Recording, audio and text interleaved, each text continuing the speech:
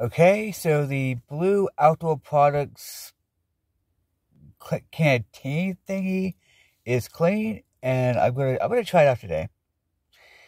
So we'll see how the water flows in it and all that, because if I'm ever in a survival situation, I have it, and I'm like, okay, glug, and I'm like, okay, is this gonna work? Because I want to test it out.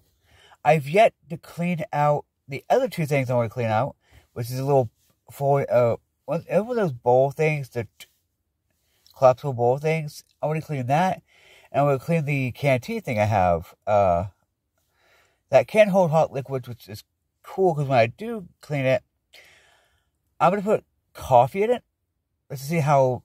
It's probably not gonna be thermal as heck. It's not gonna be like,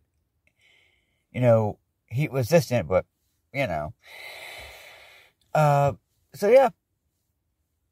Also, yes, I do have my 501.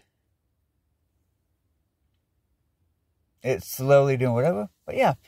So yeah, I'm gonna test it out today because I kind of want to put some water in it just to test it out and drink from it today just to see how good it does. And then when I get done, I will put it back to y'all. Anyway, peace.